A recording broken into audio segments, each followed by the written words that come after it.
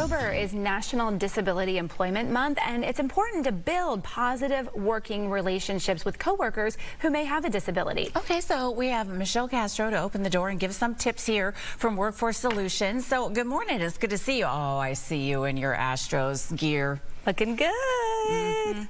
Oh. Ladies, thank you so much for having me back. It is National Disability Employment Awareness Month.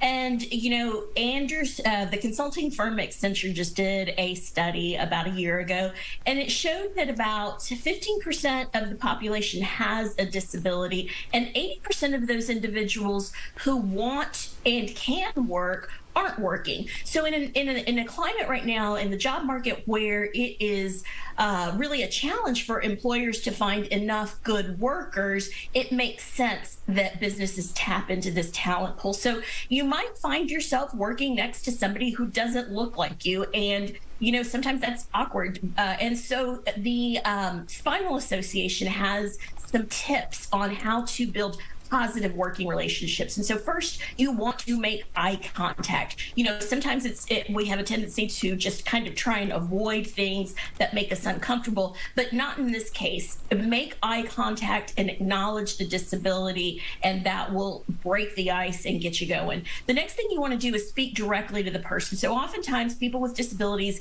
might have an aide, a companion, even a service animal, or a translator for a person who is deaf. Speak directly to the person. That third party knows how to intervene if it's necessary, but again, talk directly to that person.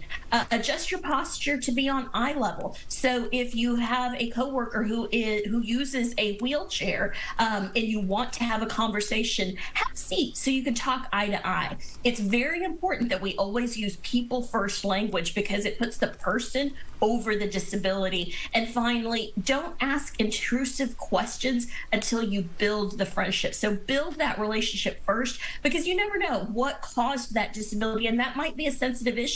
So again, create an inclusive environment, because we are all better when we acknowledge our differences and then work together to move things forward. Oh, that is so true, Michelle. All right, we've got the available jobs on the screen. You can find them at mytxcareer.com. You want to highlight a couple of them real quick for us?